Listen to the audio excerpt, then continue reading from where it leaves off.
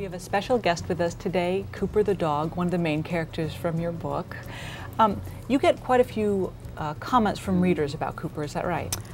Almost all of the fan letters that I get about these two books have to do with Cooper. And he's actually not in that many chapters, is that true?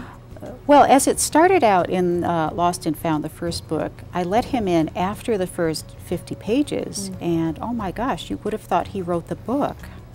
How did you decide to write from Cooper's point of view? I've always been interested in imagining what animals are thinking and feeling, so it wasn't that big of a leap for me to apply that to Cooper. So some people would say that Cooper is really the star of your books, Lost and Found and Picture This. Yes, but I really want to let you know this book is about a profound loss and transformation. Well, the marketing department adores him. All he has to do is show up. At times, Cooper seems wiser than the people around him. Can you explain that?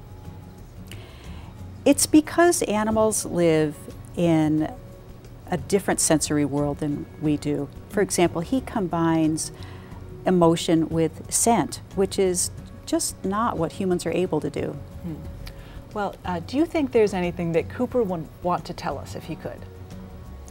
I think he'd really want us to know that being with a dog makes people more human.